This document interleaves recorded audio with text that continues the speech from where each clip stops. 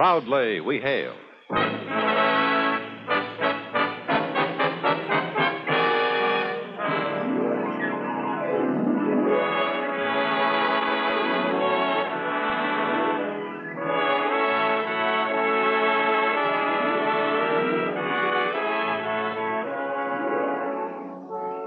From New York City, where the American stage begins, here is another program with a cast of outstanding players.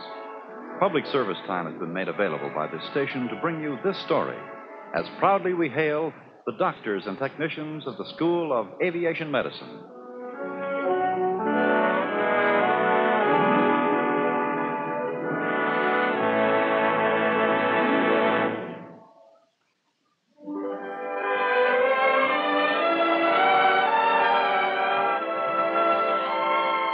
This is the story of a gift of the breath of life for thousands, men, women, children, whose suffering will be alleviated, whose recoveries will be facilitated, whose courage and hope will be sustained by the successful completion of a project undertaken at the School of Aviation Medicine, United States Air Force, Randolph Field, Texas. Our first act curtain will rise in just a moment, but first, here's an important word today about your tomorrow. There's a future in flight. Yes, you young men between the ages of 19 and 26 and a half who are high school graduates and otherwise qualified. There's an excellent opportunity for a great career in your expanding Air Force. You can secure an important job as a pilot, navigator, radar observer, or flight engineer and fly the mighty aircraft of this jet age. Remember, there's a future in flight for you.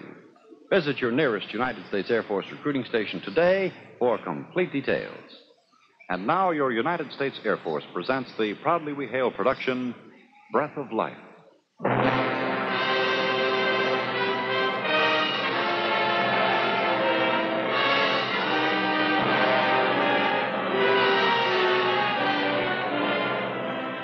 This story has happened. Its facts and events are absolutely true. Names are changed. Some of the places are changed. But the work accomplished will soon reach out to touch the lives of thousands, to bring new hope, new comfort to them. This needs to be understood at the beginning, so that you will hear this story in its correct perspective. If there is one word which brings terror to the hearts of parents, one word that creates fear with all its stalking shadows, that word is polio. Soon the vaccine will be perfected, tested. Soon our children and our own hearts will be free of this fear.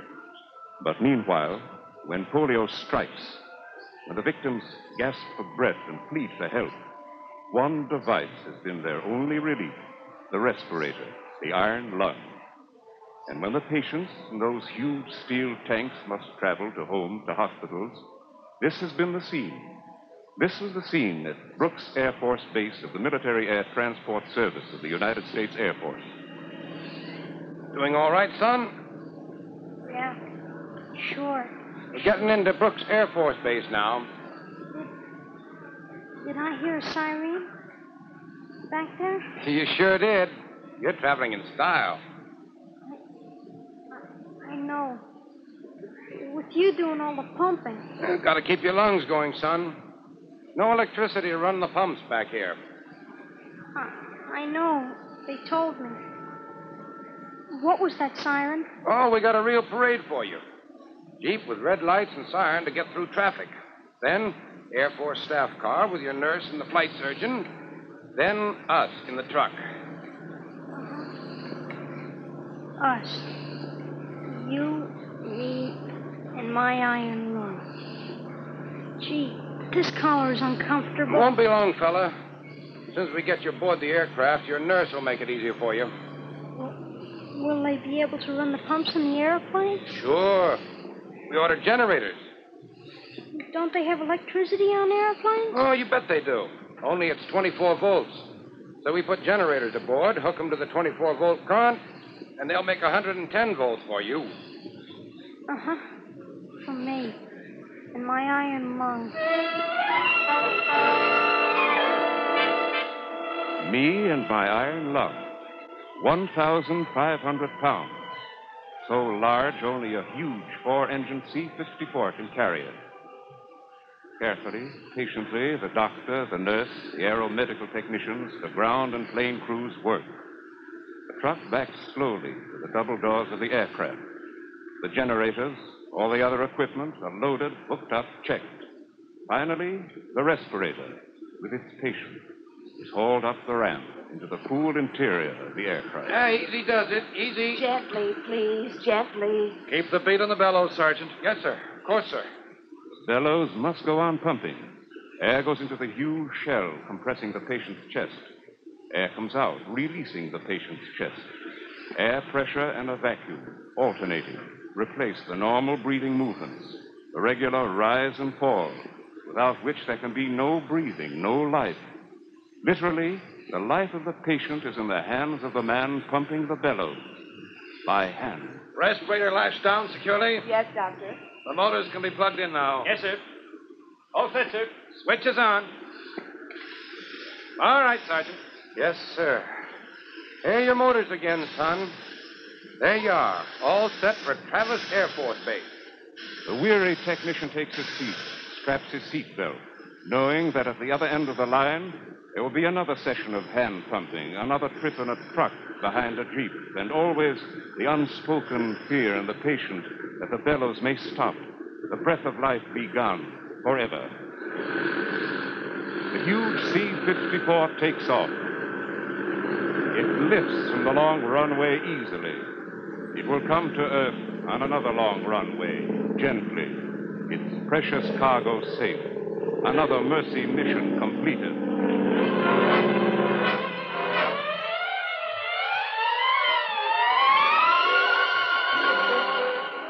But what of those places where long runways are not available?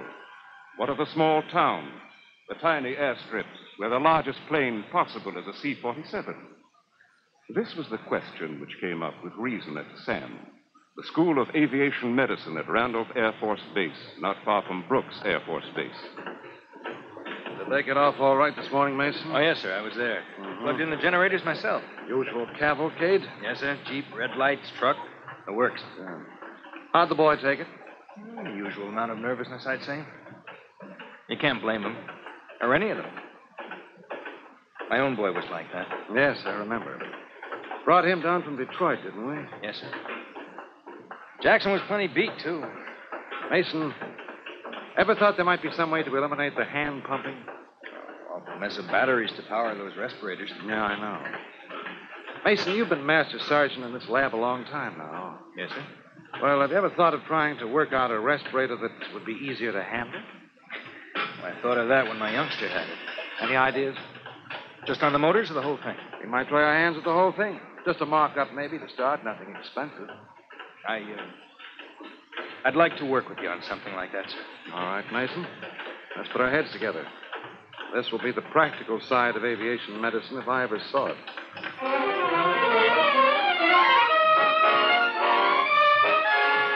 The practical side, the doctor said. It's all practical, of course. Its basic aim to protect the health and the efficiency of men in flight.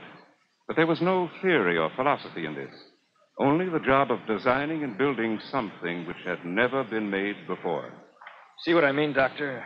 Shell of aluminum. Mm-hmm. Just big enough to fit over a man's body on a stretcher, sort of. Like in this sketch, sir.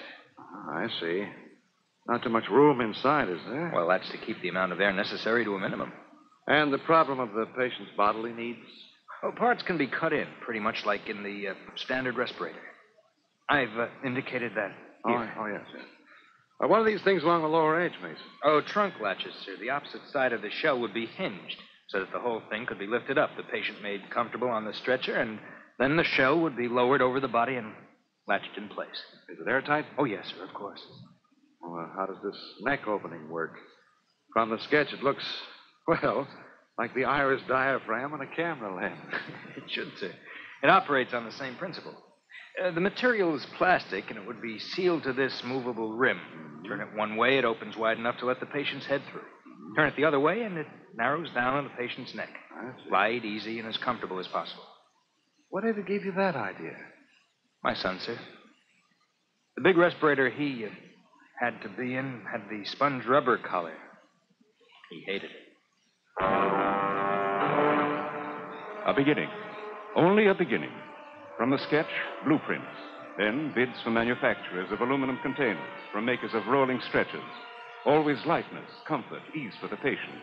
Always doctors and technicians working together side by side in the machine shop at SAM, the School of Aviation Medicine. Is this a plastic housing for the alternating gears, Mason? A lucite, Doctor. Makes it easy to see what's wrong if anything should go wrong, sir. Very good, Sergeant. The technicians will appreciate that. The patients, too, sir. Anything that eases their fear. Like this, sir. We're building a panic button in. Looks more like a bar of aluminum to me, Mason. Oh, it is. It's the handle for hand pumping the bellows in case the batteries go out any time. I see. Good. Any progress on the motor design? Well, we could design them all right, sir, but that's the expensive way. There ought to be some spare parts around the base. I was thinking on the 24-volt side, we might try the motor that activates the flaps on an aircraft's wing. Certainly small and light enough. Any ideas on the 110-volt side? One of the men was kidding about using a vacuum cleaner blower, sir. He said the whole apparatus looks a little like a tank-type cleaner. He's right about that. We might look into the vacuum cleaner motors around quarters, Sergeant. There may be an idea in that. Martha? Yes, dear. Martha, what happened to that old vacuum cleaner of ours? One we stopped using last year? Oh, dear. I think it's someplace in the garage. You never throw anything out. You know that. Johnny, Yes, Dad? remember when you were sick, I gave you the old vacuum cleaner to take apart and work on? Sure. Still got some of the parts around somewhere. I could use the motor over at the lab if you can find it. Check, Dad. I'll pick it up for you. Oh, that's a grand idea, Louise. We'll see you tomorrow night. Oh, Louise, Dick asked me to find out for him. Do you have an old vacuum cleaner, the tank type or the bad kind? Either one will do. I don't know, Louise. Something he's working on at the lab. He said to spread the word around the base they're collecting vacuum cleaners. Heaven only knows what he'll think of next.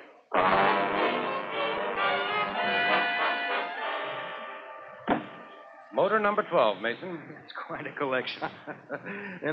Before she got through, my wife had a committee going collecting old vacuum cleaners. Quite unorganized. She did all right, sir.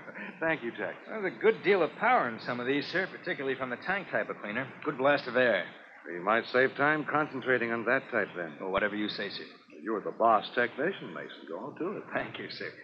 The boys finished welding the battery racks on the stretcher this morning, sir. We're moving along fine, sir.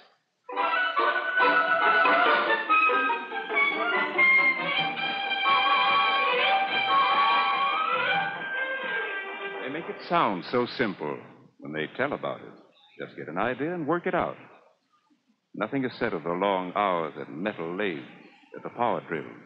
Nothing is said of the painstaking care, the experiments that failed, the records which were kept of every detail. Nothing is said of the pool of knowledge and skill and human understanding which were drawn upon until the moment came when Master Sergeant Mason said, All set, Doctor. Flip the switch. Right, Mason. Well, it runs all right. How does it feel in there, Jackson? Well, it sure makes my chest move properly, sir. Nothing like a vacuum cleaner blower to help a man breathe. All right, Mason. Switch over to the batteries in that flap motor. Yes, sir. Any difference, Jackson?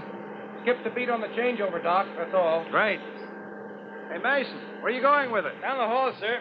If you'll just take the handles back there and guide it through the door, two of us can handle it easily, even with Jackson going for a ride inside it.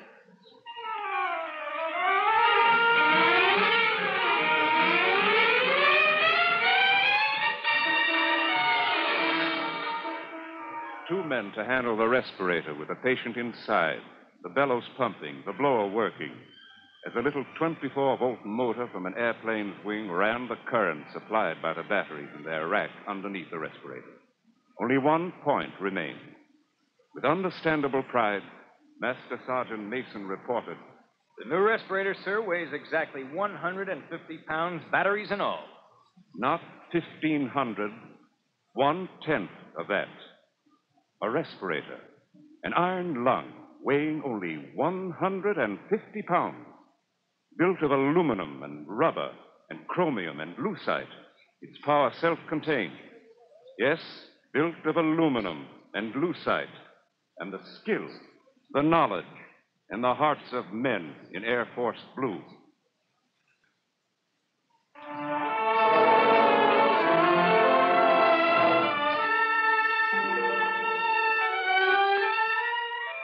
But now the test, the real, the definitive test.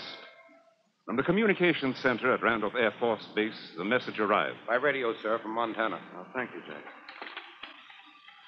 Well, it's what we've been waiting for, Jackson. Polio patient at Great Falls to be transported, Mats via Travis to Long Beach, California. Respirator case. C-54? Not this time, Jackson. Tell Mason to stand by. This time we're going by C-47, and the new lung is going with us. We'll know by tomorrow night, Jackson, whether we've got something here or just another idea that didn't work.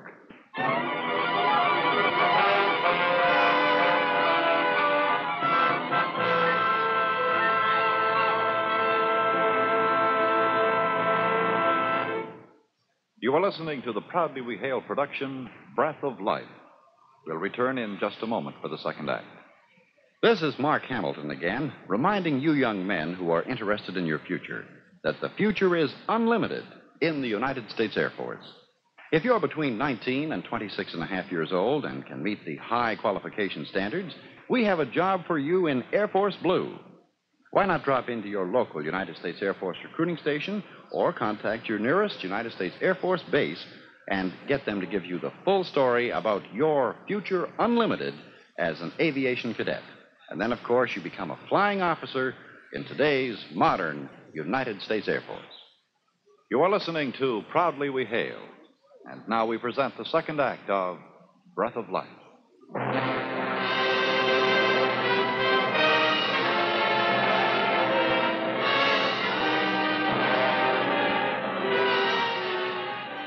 The little C-47, its twin engines roaring sturdily, beat its way westward along the military air transport route, over the Rockies, over the Sierras, to Travis Air Force Base. There, refueled, checked, and clear for Great Falls, Montana. Aboard, the doctor, Master Sergeant Mason, the aeromedical technician, the flight nurse, and the 150-pound machine in which they all had so much faith, on which so many hopes depended. The aircraft circled the landmark at Great Falls, the huge smokestack of the copper smelter. It came to rest on the concrete of the Air Force Base runway, taxied to the apron in front of operations. The port opened. Out of the C-47 came the gleaming shell of the new respirator on its stretcher, the metal shining, faces shining too, with hope and pride, as doctor, nurse, technician followed the machine, not to a waiting truck, but to the Air Force ambulance waiting on the apron. Siren opened. The ambulance sped to the home of the non-commissioned officer whose daughter waited, stricken, whose wife waited, with the fear and tremulous hope of those whose loved ones had been stricken.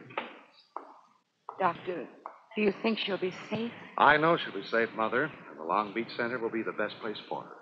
The iron lung she's in now, it's so big and bulky and complicated. Is this little thing just as good? Well, ask the sergeant. He built most of it with his own hands. Oh, I don't want to seem ungrateful, Sergeant, but well, you understand. I know how you feel, ma'am. My boy had it. You want to be sure? Yes. Well, we're sure, ma'am. I've been in it myself. It works perfectly.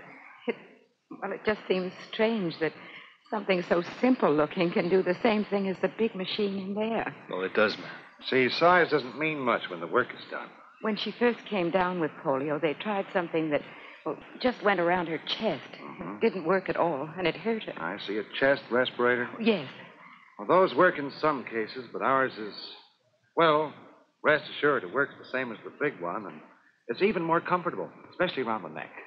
I know you're right, Doctor. It's just that, well, I'm so worried and upset. There was a nurse with you, wasn't there? And I didn't even speak to her. Well, I believe she's gone into your daughter, ma'am. Well, which is where we should be, too, Sergeant. I'm so sorry. This way, Doctor. And it's like so many things in this world, dear. It's new, and it's better than the old. I suppose so, nurse. It's just if I can't breathe. Oh, don't you worry about that. You'll breathe all right. Won't she, Mason? She sure will, Lieutenant. Your mother was just asking the same thing. Not a thing to worry about. If I could just see it work. I know it's all right, Doctor, but... I understand. I understand. Most patients feel this way, even where the big machine is concerned. Mason, suppose we demonstrate. Oh. Yes, sir. Well, there it is, miss. Let's see. Now, you just watch, dear. Now, I'll get into it. Like this. I see. I just lie on the stretcher. All right, Mason. Well, the shell comes over this way. Lieutenant Turner puts her head through the end. I snap the locks, set the neck piece to fit, flip the switch. But you didn't even plug it in. Oh, no, ma'am. It's on the batteries now. It'll keep working without using the hand pump right inside the ambulance until we get aboard the aircraft. We'll plug it into the outlets aboard when we get there. I knew about the hand pumping on the big one. I didn't see how it could work between here and there. It seems so wonderful.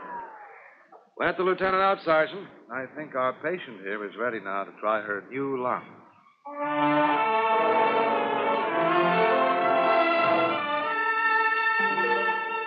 They made it seem quite simple, transferring the stricken girl to the new respirator. It wasn't simple. It never is. But they settled her as comfortably as possible. Her mother leaned over. Everything will work out, dear. And Dad and I will come down to see you as soon as his leave comes through. Carefully now, the sergeant and the ambulance driver lifted the respirator and its precious contents into the ambulance. Doctor and flight nurse followed. Doors closed. The siren cleared airbase traffic before the ambulance. Out to the apron they rolled, backed up to the open door of the waiting C-47. How you doing, Della? Fine. Just fine. Will it work? On the batteries all the way to Long Beach? Well, not on the batteries, but you'll see. All right, Mason. Move aboard the aircraft. Yes, sir. Give me a hand, will you, Airman? The rolling stretcher with its arched metal top, its rack of batteries, its gears, eccentrics, bellows, was moved slowly, carefully, out of the ambulance, lifted by the sergeant and the airman to the floor of the C-47. Inside. Now, here we are, Della. That was easy, wasn't it? I'm still breathing, Lieutenant. Of course you are. Haven't missed a beat yet, have you? Suppose the batteries wear out. Oh, honey, they won't. In any case, you're going to be switched over to the aircraft's current as soon as the engines start. All set and lashed down here, nurse? All ready, Doctor. Okay. Mason, plug in, will you? Yes, sir. The C-47's door closed. Doctor and nurse fastened their seatbelts, smiled at their young patient. Number 2 engine joined its partners roaring. In the cockpit, clearance procedures and checklists. The C-47 began the taxi to the end of the runway. Inside. All right, Mason. Switch over to the aircraft current. Yes, sir.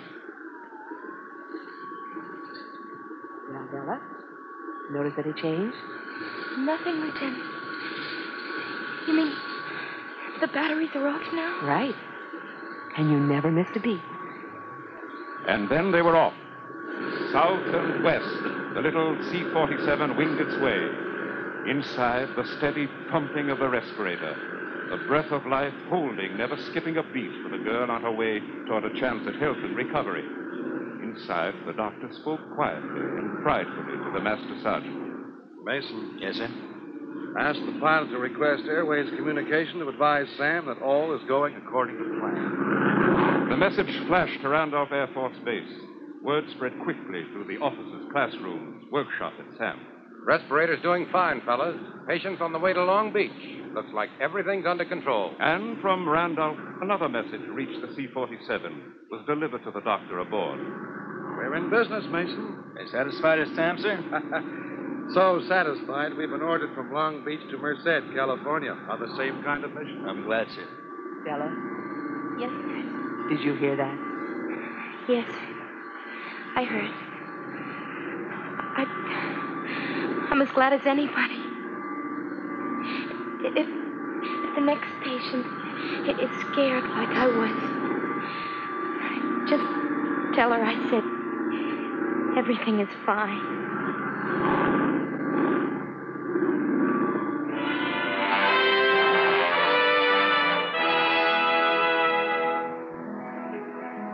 Everything is fine. Fine as it can be when your breath of life is given to you by a machine. But there was so much hope flying on the wings of the little C-47, so much hope for so many. Now, very soon now, hundreds more will be taken from distant places to the centers where they can be helped back to normalcy, taken swiftly, comfortably, easily by air. Very soon now, as the manufacturers are licensed, as the stockpile of new respirators increases in workrooms and storerooms at SAM, at Randolph Air Force Base, the cost of the respirators will drop. Their availability will widen. Very soon now, the huge, ugly, old type will give way in the hospitals, in the homes, to the sleek, new, comfortable machines so easily handled by two people. Very soon now, the stricken will find easier, better care in their time of fear and struggle because the skill, the understanding, the know-how of men in Air Force Blue have given them an easier, a better chance at the breath of life.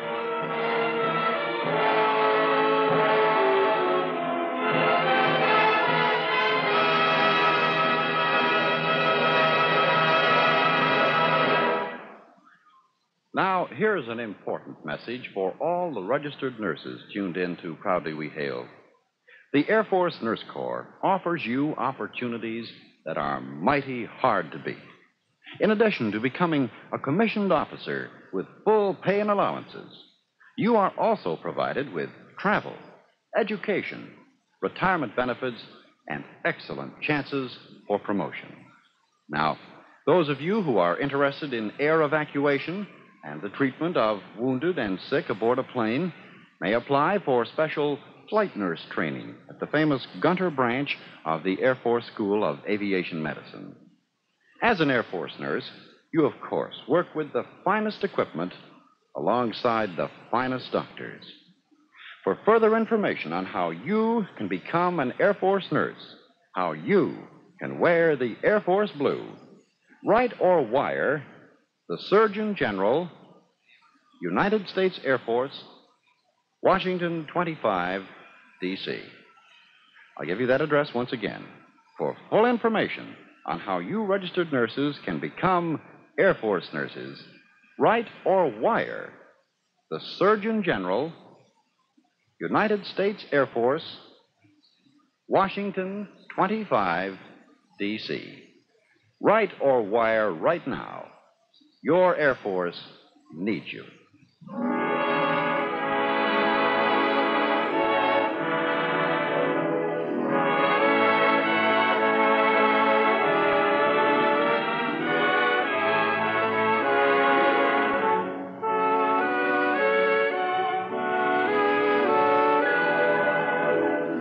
This has been another program on Proudly We Hail, presented transcribed in cooperation with this station.